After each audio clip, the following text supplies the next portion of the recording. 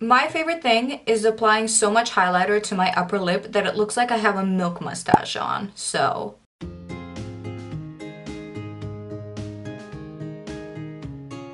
Hello, welcome to my video. If you're from my Instagram, I love you. If you're not from my Instagram, love you all the same. So, today I'm gonna be reviewing the Trixie Cosmetics Team Trixie versus Team Katya collection, which I am really excited about. But now, I'm gonna try and be as unbiased as I possibly can. Although, I can't lie, these are two of my favorite queens probably ever, so I'm really rooting for them and I'm rooting for this collab. But you know what? If this isn't gonna be it, I'm just gonna tell you that it's not it, and that's that. Okay, but now I'm gonna stop talking, so here's the video. Okay, so as you can see, most of my base is already done. Would you die if I tried selling this as like, oh, there's no makeup on my face? Like, I'm so natural. This is very natural. Comment below. Anyway, I'm just gonna prime my eyes and then I'm gonna jump straight into eyeshadow. Okay, so right now I am drawing out the shape of the look that I want using the Team Trixie palette. Now this is my first time using this particular palette, so my reactions are going to be genuine, but it's not my first time using Trixie Cosmetics as a whole. Okay, so now I'm just filling in the outer portion of that shape that I created, but yeah. I do own and use the Bottle Blonde eyeshadow palette quite a lot. Now I didn't buy too many things from this collection because I literally have a problem and buy way too much makeup as is. But I got the Team Trixie eyeshadow palette, I got both of the lipsticks, Stacy and Red Scare, and I also got this adorable mirror. Look how cute, this is so adorable. But what I was most excited about, honestly, was the Red Scare lipstick, because their first collaboration, Red Scare, I was unable to get my hands on it, and so ever since they did that, I was like, I'm waiting for the next Trixie and Katya collab. And then this one was announced and I was like, oh, I'm getting the lipstick, absolutely, by any means necessary. So naturally I got it, and it's gonna be the star of the show today, so that's why I went for a brown-based type of look. I might actually put on a little pop of yellow or maybe even mint green from this palette.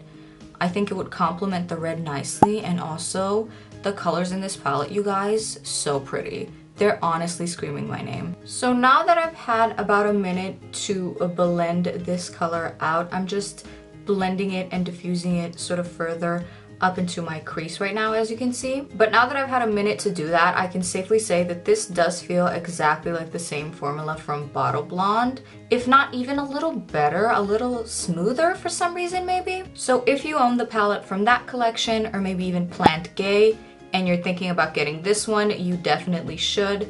As you can see, I'm blending it with ease, and there's so far no fallout on my face whatsoever. The eyeshadow is also not patchy at all, and this first shade that I grabbed is True to Pan, which I love. One of my pet peeves is when you get an eyeshadow palette and you're like, oh, I'm really excited to use this color, and then you apply it on your lids and it looks nothing like it does in the pan. I've recently had an experience like that, actually with a very similar color to this one, a very pretty sort of medium brown.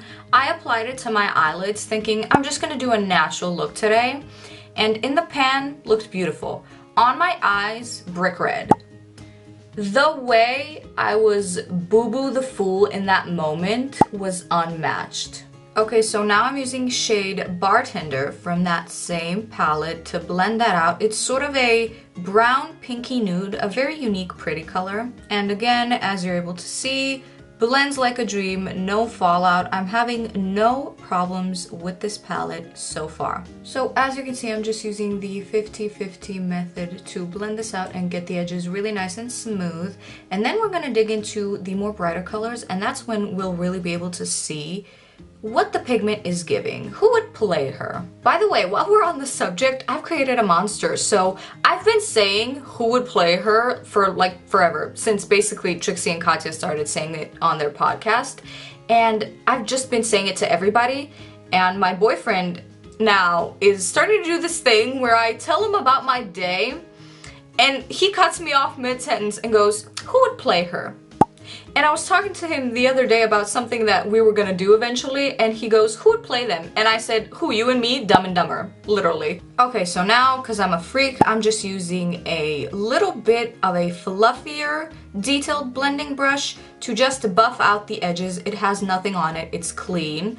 And then we're just gonna pop a little bit more of that darker color just in the very inner part, and then I swear we're moving on.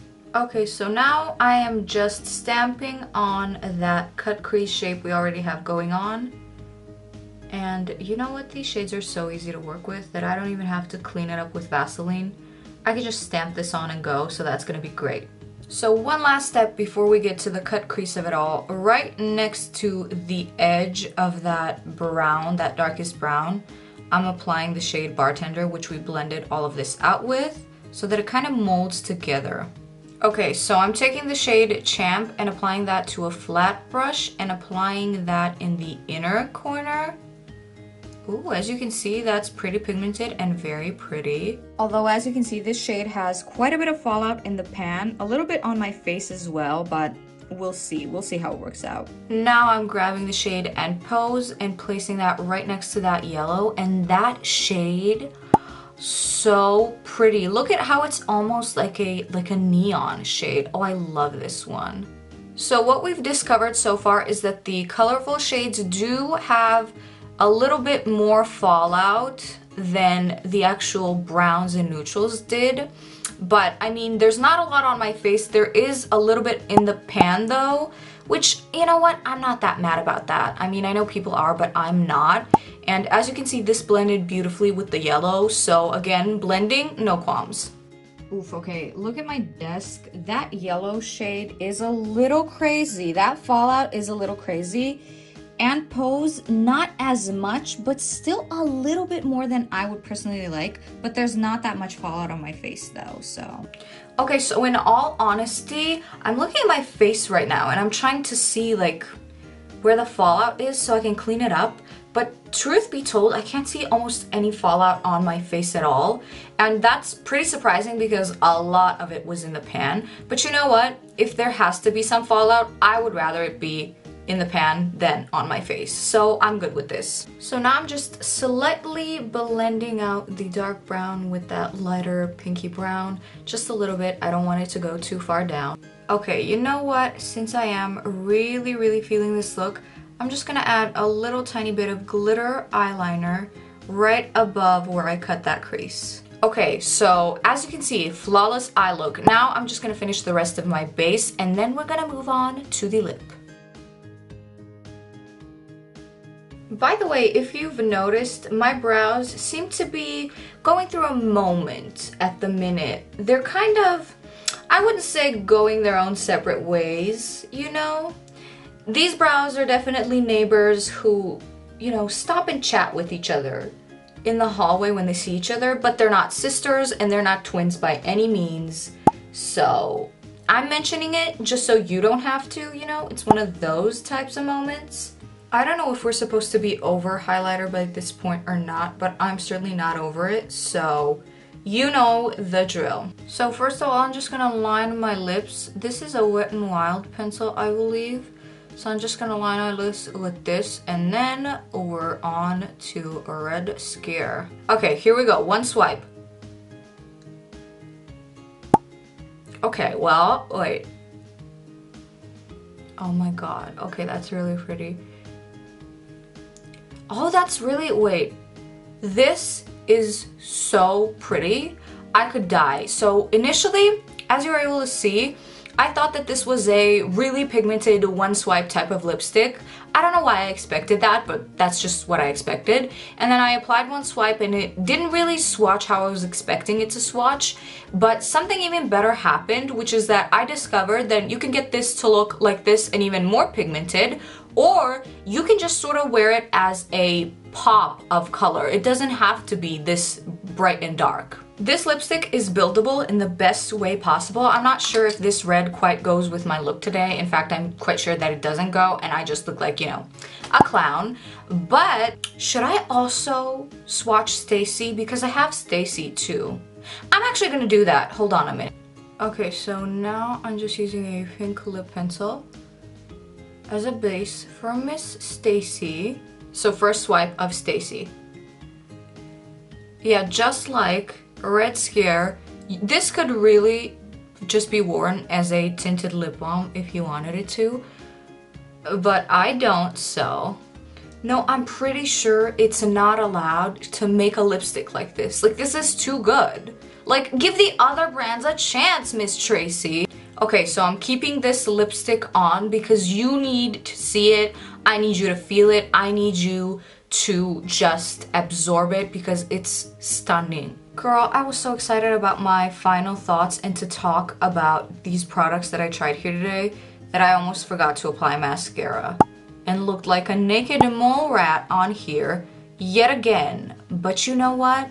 Not on my watch. So now my final thoughts. Let's start off with the eyeshadow palette. So as you were able to see, I had no problems creating this look on my eyes with this palette today. It wasn't patchy, it wasn't chalky, it was beautiful, it was pretty creamy, blendable, very nice, and also pretty pigmented. The only ding that this palette gets for me is that there was quite a bit of fallout. Now, none of it got onto my face miraculously, but there was quite a lot of it in the palette itself. Which to me, although I give it a ding, that's not that big of a deal to me. Like, I wouldn't say that's a deal breaker to me personally, but honestly, decide amongst yourselves. But for me, that does mean that I would repurchase a Trixie Cosmetics eyeshadow palette again.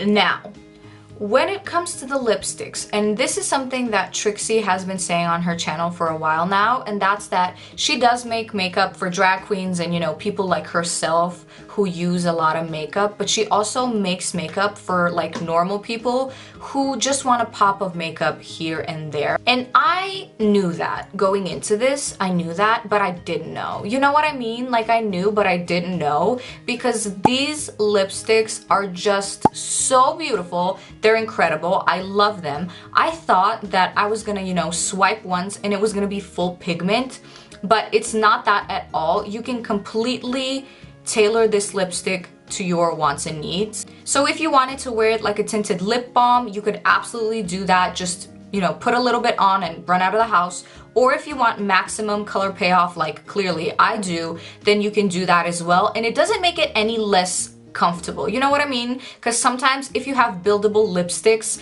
the more you apply it, the like crinklier and crackier your lips get. But this isn't that at all. It's actually very comfortable. It feels like a very natural lip balm. Not too greasy, not too matte, perfect finish and consistency. I would say honestly that the finish of this lipstick is probably like a sort of natural matte finish. It's not completely matte, but it is natural, although I did have a little bit of lip balm on my lips before I applied it, so that also could have been a factor. But I love the finish and I love everything about this lipstick, and I think for the price that you pay, this is a great product. So will I be repurchasing the lipsticks again? Absolutely, definitely. In fact, I'm just gonna go on the website right now and take a quick peek if they have any shades left in stock, because I need this formula in all colors and I really don't care. Trixie Cosmetics, please take all my money. Also, what I want to add here is that the packaging is so cute and so beautiful. I just want to display all of this on my vanity all the time. Even the little unicarton, like, come on, even the little unicartons are so cute, and I normally throw these away almost immediately, but this is too cute. And I personally, as a makeup lover and as a person who owns a lot of makeup, really appreciate cute packaging. That's in fact what sometimes tips me over the edge. So I love that. I love this brand even more now that I've tried their lipsticks, if that's even possible. And I will be purchasing from them again. So thank you so much for watching this video. If you liked it, please consider liking and subscribing, and I'll see you in my next video. Bye!